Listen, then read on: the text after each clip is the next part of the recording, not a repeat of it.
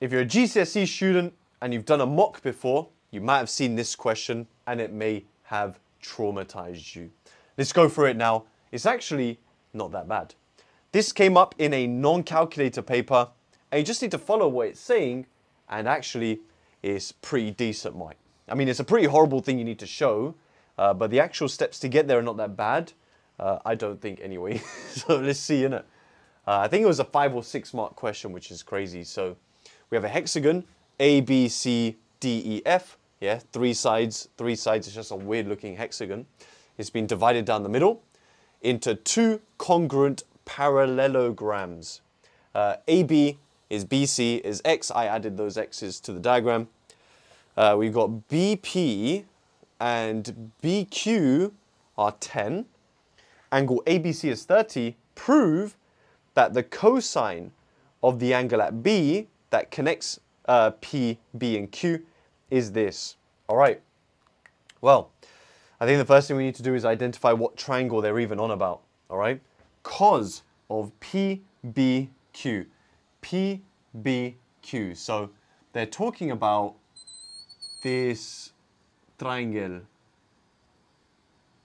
All right. Let's try and go horizontal.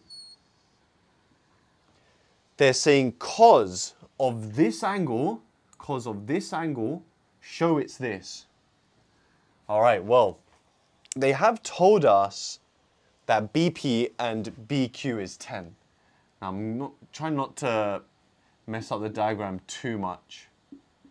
You'll see why I'm putting them here in a second. So here's an isosceles triangle, okay? I'm going to use this fact in a second. So, because of this, I'm thinking about the cosine rule, all right? Now, the cosine rule will involve these 2 lengths and this opposite side. But I don't know what this side is. So I'm going to have to find it out. And it's most likely going to be in terms of x. Now, how am I going to find that? Most likely, I'm going to have to use this fact. But this fact about the angle ABC being 30 is to do with a different triangle.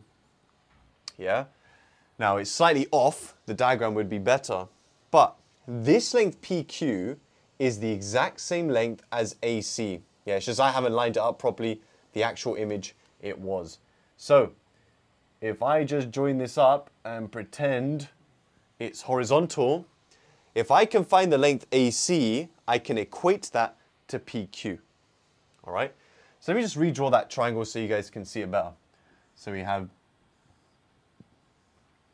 B, C, A. We have X, X. We have this length, which I don't know. And we have this angle, 30 degrees. Okay? Now we're going to use the cosine rule to work out what this length is. Okay? And maybe you're thinking, oh, we can divide it by 2, but then you're dealing with 15 degrees. It is a non-calculator paper, so we can't be doing that. So, what is the cosine rule? A squared is B squared plus C squared minus 2BC cos A. Now, little a and the angle in question have to be opposites. So this is going to be cos of 30 degrees. And then this I'm going to write as AC. AC squared is x squared plus x squared minus 2 BC, which is x times x, cos of 30. Okay, so we've got AC squared is x squared plus x squared is 2x squared minus 2x squared. But don't forget, you need to know what cos of 30 is in your non-calculated paper exam. Cos of 30 is root 3 over 2, which is great because then the 2's cancel. Okay. Alright, so it's not very nice because I need to root all of that, right? So I have AC squared is 2x squared minus x squared root 3. Okay, now obviously you can factorize out x squared at least. So I could say AC squared is, if we factorize out x squared, I'll get 2 minus root 3. Now, I'm not going to root that, okay? I mean, in the answer, they have x squared. That's good.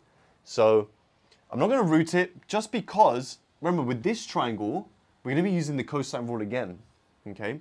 So I'm not actually going to root that. because this AC, remember, is the same as PQ. So instead of saying it's AC, I can now say it's PQ. Now in the exam, guys, I would write it again, but let's save some space. Space. All right, now let's look at the other triangle. So this is the angle we are interested in. Let me call it theta. So let's talk about cos of theta. Cos. Actually, no, let's do the original cosine rule.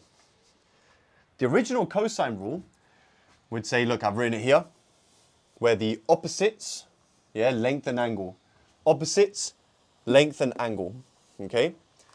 So it's still going to be my PQ squared, just like I did with AC squared. It's going to be PQ squared is this squared plus this squared, so 10 squared plus 10 squared, minus 2 BC, so 10 times 10, cos of the angle theta, which that is just PBQ, all right? Now I know what this is. Yes, this. So I have 2 minus root 3 x squared. This is exactly why I didn't root it. It's 10 squared plus 10 squared. That's 100 plus 100, which is 200, minus 2 times 10 is 200, cos theta. Now, I see how they're doing this. We're going to rearrange for cos PBQ, which is this. We need to rearrange for cos. So the first thing I'm going to do, look, 2 minus root 3, 2 minus root 3x squared, nice. So I'm going to bring this here to make it positive. I'm going to bring this here to make it negative. So the minus 200 cos theta over on this side will be 200 cos theta is 200. Then this positive thing on the other side will be negative. It will be negative of 2 minus root 3 x squared. Now, can you see how they're getting this? There's no coefficient of 200, right? So I'm literally going to divide through by 200. But can you see they have 1 here? They've clearly split the fraction. So they're actually dividing everything by 200. And there's our answer. So cos of theta is 1 minus this fraction, which is what they were looking for. 2 minus root 3 x squared, all divided by 200. And that is proved. So now, you guys don't need to be traumatized by this question anymore, because I've proved it for you. So, if you learned something today, guys, I'd really appreciate it if you hit the like button, subscribe for more YouTube maths content like this. If you're interested in my GCSE courses, then click the link in the description. I'll see you all in the next video. Nice one, Mike.